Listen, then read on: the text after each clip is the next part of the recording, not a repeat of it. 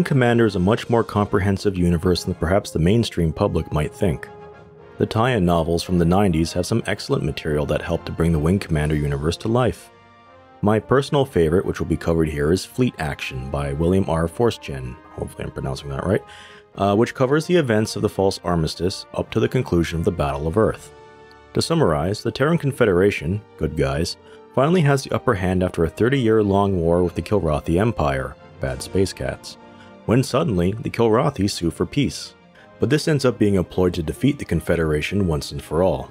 So let's just get into it. In 2668, the Kilrathi War had been going on for close to 40 years. However, after a series of successful raids by the Terran Confederation exploiting defensive vulnerabilities in their shipyards and logistical transports, the Kilrathi Empire was in a bind. While the Kilrathi did still outnumber the Terrans in terms of ships and personnel, several major construction sites and capital ships under development were destroyed by Confed raids. Their projections indicated that there would be no replacements for current fleet ships, particularly carriers. As well, Imperial intelligence made matters worse by reporting that the Confederation would have 4 new fleet carriers that would allow them to reach parity with the active Kilrathi fleet. All of which was compounded by the fact that at least a quarter of the Kilrathi's active carriers needed to be overhauled, resupplied, and refitted, which was made even more difficult as there was a critical shortage of military transports on the front line. Simply put, the Terrans were on the cusp of winning the war through production and logistics. However, all was not lost. The Emperor had an ace up his sleeve, Project Hari. Before Confed had begun taking the offensive, the Emperor ordered the development of a secret construction facility on the far side of the Empire away from the Terrans. This facility would be dedicated to the research and development of the new Hakaga-class heavy carrier, a ship that was theoretically invincible to any weapon in the Confederation arsenal, and carried with it a staggering amount of firepower and force projection through its complement of fighters and bombers. Along with these new carriers, several escort craft were also under construction. However, this fleet would not be ready until well after the Terrans would launch major offensives against Kilrathi-held systems that could potentially end the war outright. But Baron Jukaga, a Kilrathi lord that was formerly exiled due to his failure at the Battle of Vukar Tog, had a radical, completely unorthodox idea gained from his extensive knowledge of the Terrans. When this idea was brought before the Emperor and the clan leaders of Kilra, it was met with revulsion and disbelief. To the surprise of everyone in attendance of the meeting, the Emperor laughed and agreed to the Baron's plan. The Kilrathi Empire would sue for peace. Rear Admiral Sir Geoffrey Tolwyn was aboard his carrier, the TCS Concordia, when he received the orders to cease hostilities. However, he was currently leading an operation to liberate the Monroe system from the Kilrathi. Tolwyn chose to continue the attack knowing full well that the ceasefire was in effect and the consequences of ignoring such an order from Confed HQ.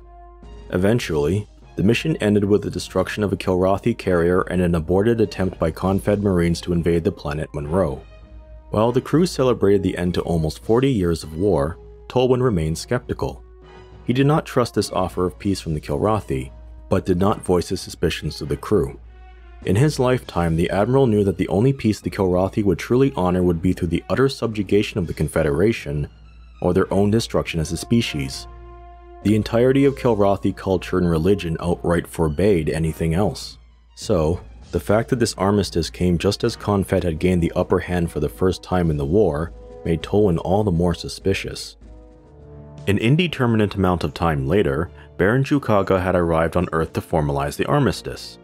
Tolwyn was also on Earth to give an impassioned speech against the armistice in a meeting with civilian and military leaders, including President Rodham before it would be ratified.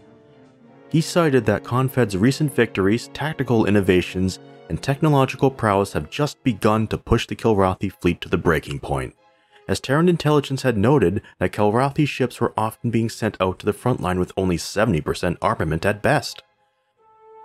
Unfortunately for Tolwyn, Foreign Minister Rhonda Jameson, who is a staunch critic of the fleet, countered that 40 years of constant warfare, rationing, and economic strain had also pushed the people of the Confederation to the breaking point. So when the Kilrathi came with their offer, it was their belief that the Confed citizenry were the ones who lucked out in gaining a breather. Jameson was also quick to remind the Admiral that the fleet was under control of the Confederation government and would have to abide by their policies. This was when Rakik, flock leader Firekka, spoke out, stating that this armistice greatly angered her people, the Firekkans. Her people had first joined the Confederation a decade ago, only to immediately be invaded by the Kilrathi as Confederation space forces had to withdraw out of strategic necessity, abandoning their allies when they were needed the most. Rakik continued by flat-out calling Baron Jukaga a liar and threatened to secede from the Terran Confederation if the armistice went through. As well, she stated that many colonial worlds on the frontier and the Republic of Landreich would outright refuse to abide by any treaty. But this was not enough to sway President Rodham or his staff, who had already come to their decision. Peace would be the future. In the hangar where the signing was held, Towan was confronted by a Kilrathi named Tukarg. Tukarg was a member of Baron Jukaga's party, but more importantly, was third in command of the carrier that Towan's forces had destroyed at Monroe when the ceasefire was in effect. Tukarg publicly accused Towan of willfully ignoring the ceasefire in front of the Confederation press corps who were there to cover the signing. Obviously, this was a ploy by the Kilrathi to humiliate one of their most reviled enemies, but Towan was backed into a corner and had no choice but to admit that Tukarg's accusations were true. Not long after, Jeffrey Towan was tried in a military court of law by the Confederation Admiralty. He was found guilty for disobeying orders and was stripped of his rank and dishonorably discharged from the service. Baron Jukaga himself admitted that he almost felt sorry for the former admiral, as he had been defeated by political ruse rather than in honorable combat. But he couldn't argue with the results, as Towan was considered an almost unbeatable foe by some of the best officers in the Kilrathi fleet. Months later, in the Vacuum Breathers bar on Luna, Ian St. John, callsign Hunter, Etienne Montclair, callsign Doomsday, and Jason Bondarevsky, callsign Bear, were commiserating over their inability to find steady employment in the new peacetime economy. One of the terms in the armistice was that the Terran Confederation would drastically scale down its fleet and armed forces. In one fell swoop, many pilots, officers, and other service people were no longer working for the Confederation. Sure, Confed did look after those let go with unemployment benefits and free housing in the barracks and training centers, but many simply could not find work. Decades of being in a war economy that suddenly no longer had a war meant that there were far more people than there were jobs to go around. Fortunately for the trio, they were visited by Kevin Tolwyn, callsign Lone Wolf, with an offer from his uncle, former Admiral Jeffrey Tolwyn. Tolwyn sent his nephew to recruit skilled men and women they knew for a job he was planning, but gave Kevin no details as to what it might be. Hunter, Doomsday, and Bear required no convincing. If Tolwyn needed their help, he would have it. And besides, whatever he had planned would be far better than trying to eke out a living on Luna. Hunter, Bear, Doomsday, and Lone Wolf traveled together to Tolwyn's family estate in England to hear what he had to say. Much to their surprise, not only was Tolwyn there to greet them, but so was a collection of ex-Confed service people ranging from technicians, pilots, crewmen, and even a Commodore.